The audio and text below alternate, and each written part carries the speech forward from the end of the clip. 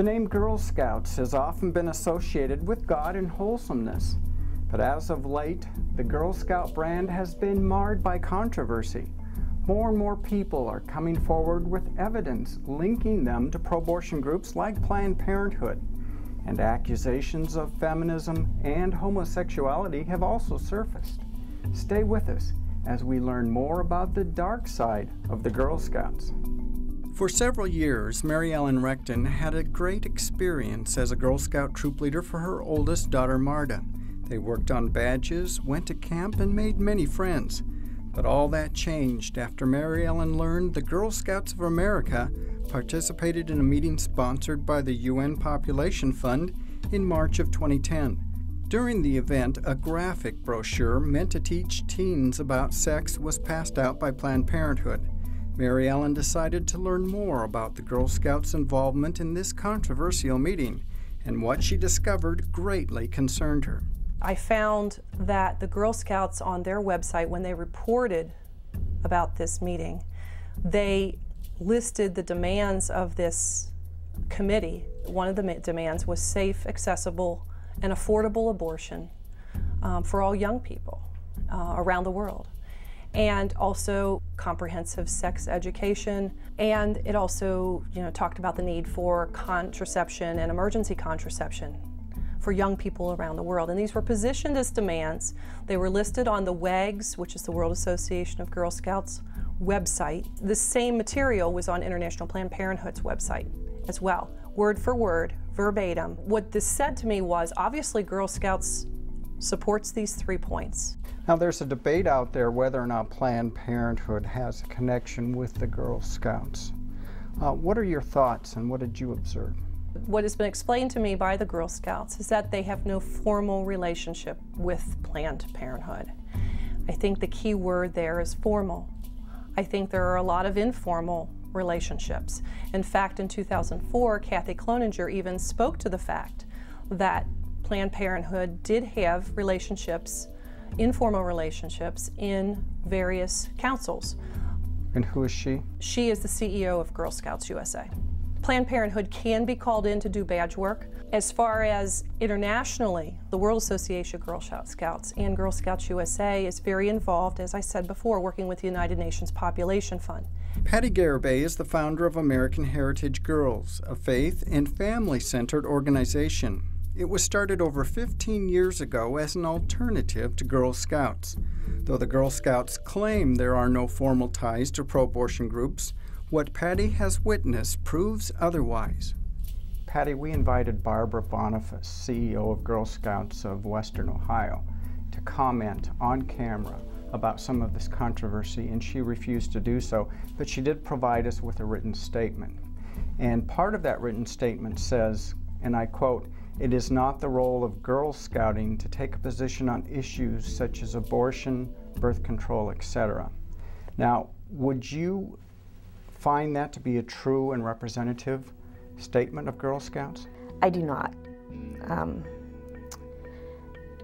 Through their affiliations and through the people that work within the Girl Scouts and through the advocacy that the Girl Scouts have done politically,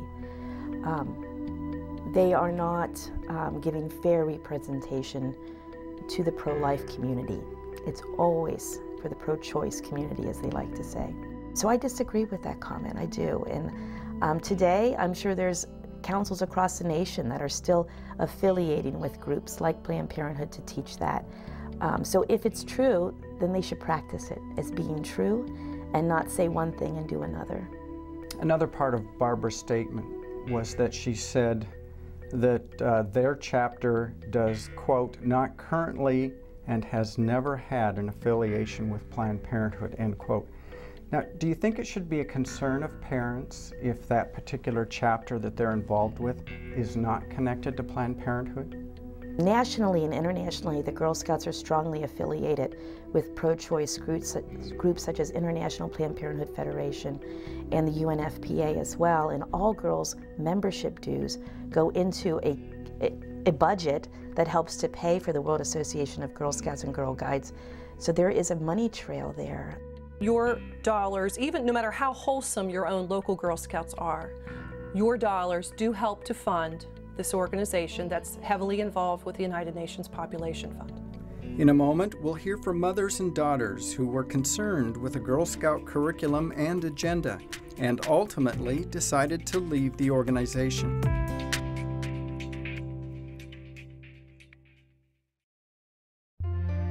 Look around you. We're surrounded by people who courageously face difficult obstacles life has thrown in their paths. Tune in each week to meet people who show there are positive, godly solutions to tough, critical situations. This Emmy Award-winning show tackles challenging life issues such as abortion, stem cell research, and adoption, and shows every human life is valuable and precious. Join us for inspiring stories of people facing life head-on.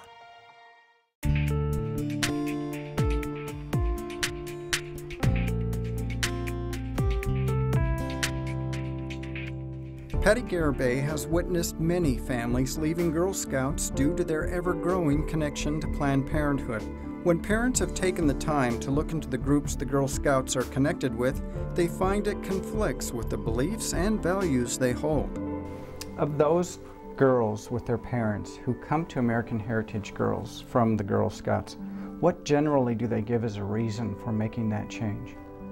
Well, today, very much those ties to Planned Parenthood are of great concern to most of the families. And so they're looking for something that would be more aligned with their values, and they are coming in droves to American Heritage Girls.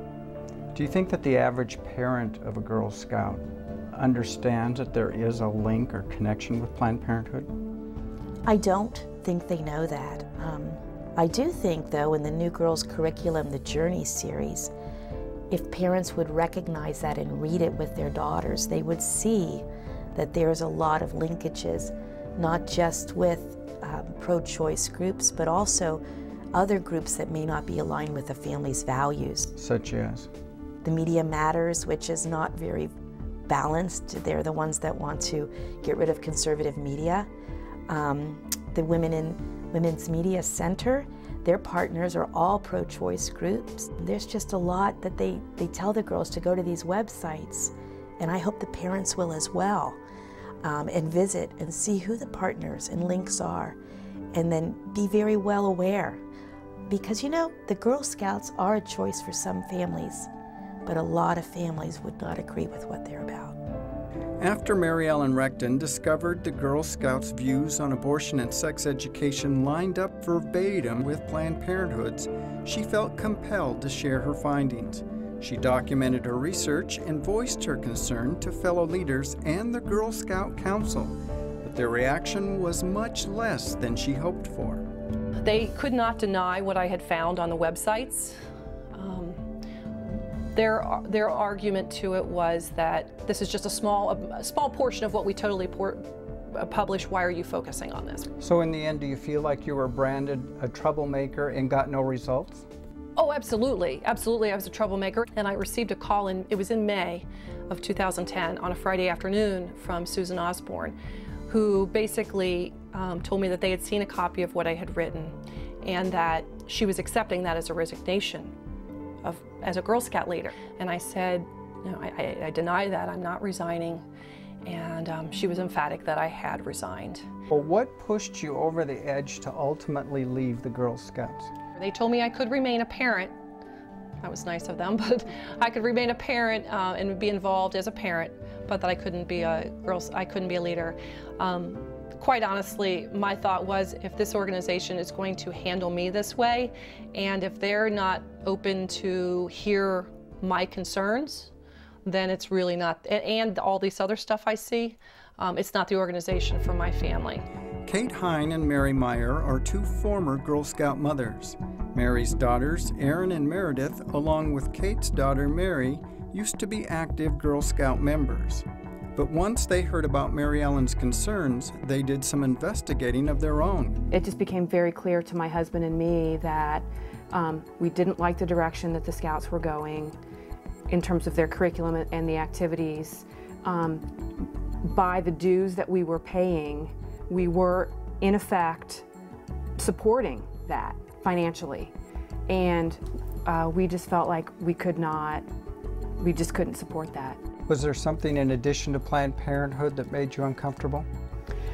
For me, there was a very strong sort of feminist, I guess is the way to put it, bent, and it was all about sort of a strong woman and overpowering the men in terms, pitting men against women rather than making them compatible in what Scouts was teaching. There are those who debate back and forth whether or not Planned Parenthood is affecting Girl Scouts in any way. What has been your experience with that? I feel like they associate with the same organizations that promote what Planned Parenthood is promoting, like sexuality.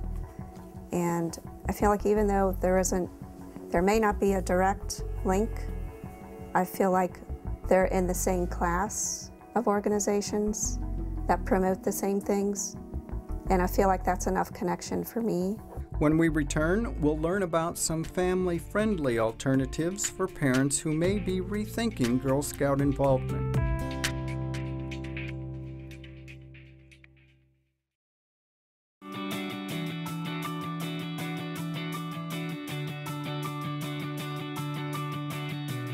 Whether you're a student needing answers, a parent needing help, or a concerned citizen wanting to make a difference, Life Issues Institute has the resources you need to put your values into action.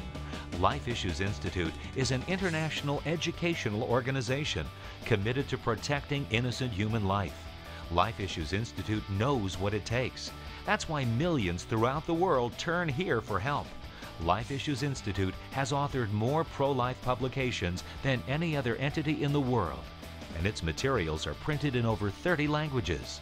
Radio broadcasts, newsletters, and a website filled to the brim with the answers you're looking for are just a click away. Go to facinglife.tv and click on the link to Life Issues Institute to find out more about how you can change the heart of a nation.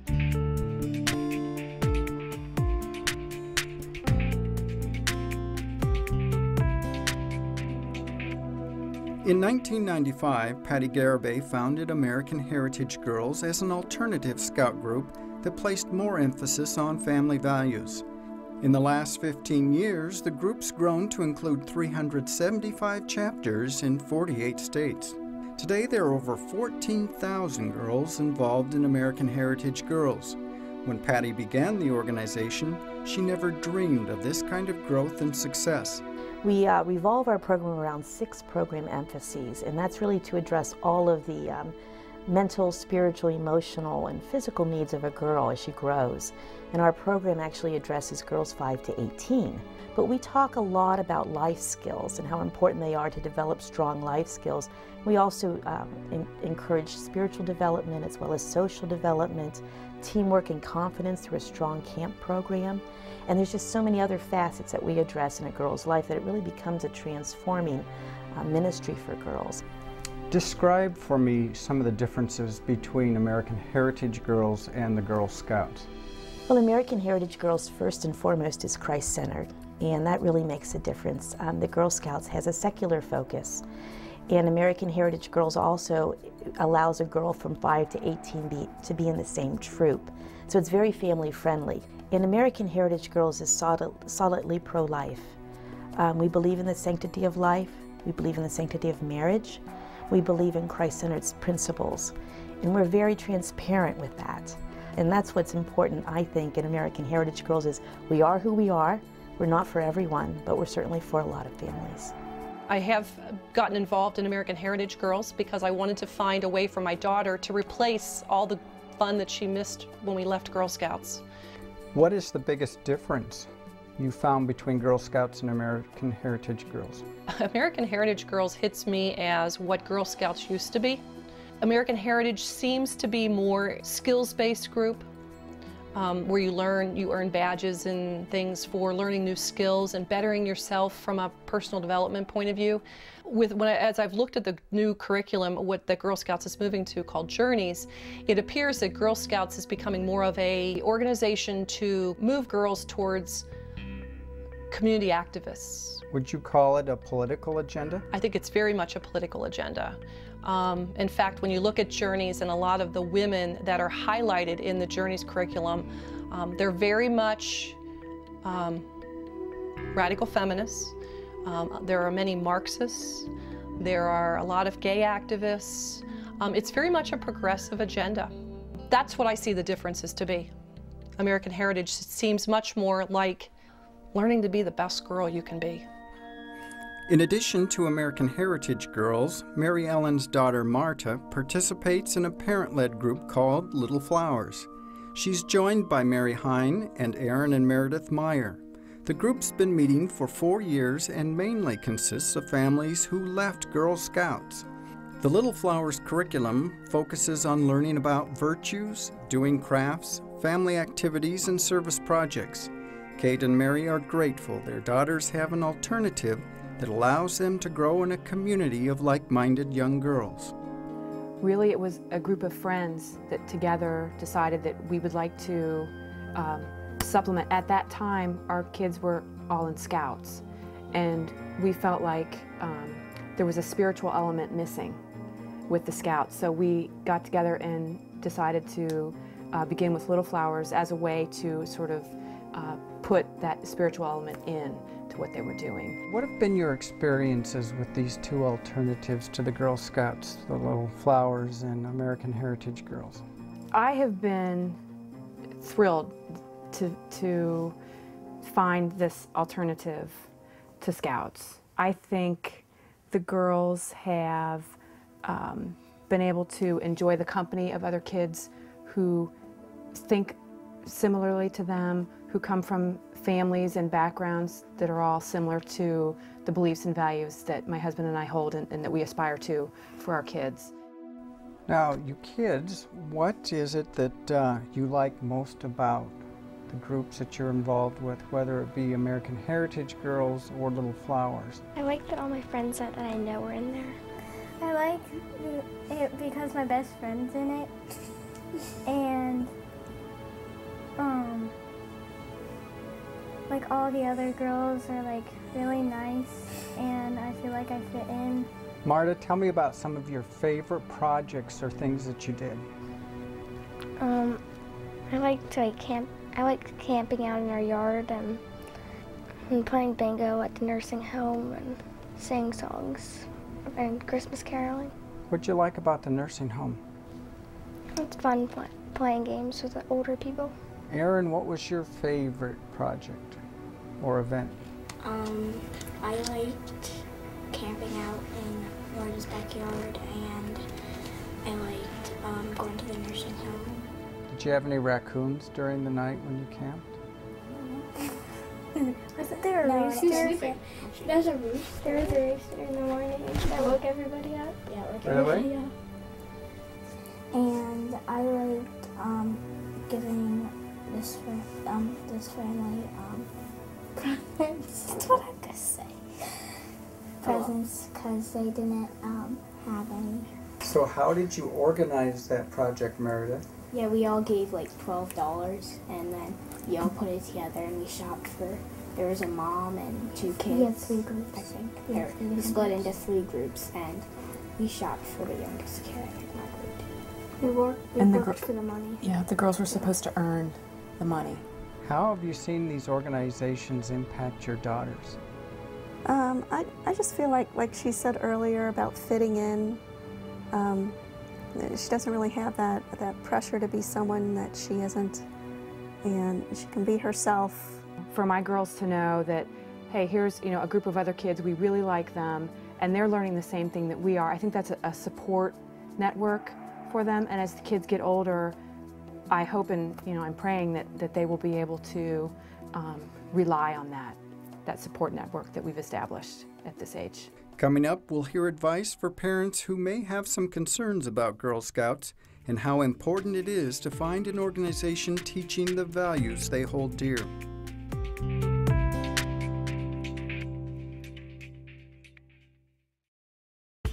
Look around you. Every day, heroes abound in our country.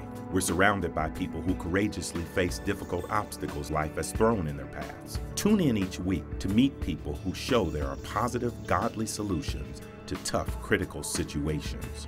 We'll tackle challenging life issues such as abortion, stem cell research, adoption, and abstinence, and show that every human life is valuable and precious. Join us for inspiring stories of people facing life head-on.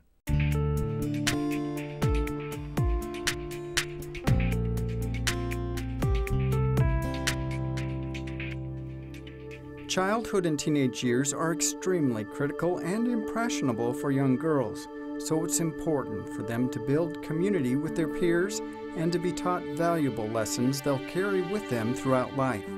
Before getting involved in Girl Scouts or another organization, parents need to be sure the values of a group are in line with what they want their girls to be. These organizations can greatly impact the women they eventually become. So to the parents out there that are watching this program and saying, you know, I don't think I want my kids involved in Girl Scouts, what's the first thing they should do? I would say go to their church and find out if there's any alternative programs available. They can do websites, web search to find out alternatives. I would encourage the parents and the families to do their own research. Don't take my word for it. Go and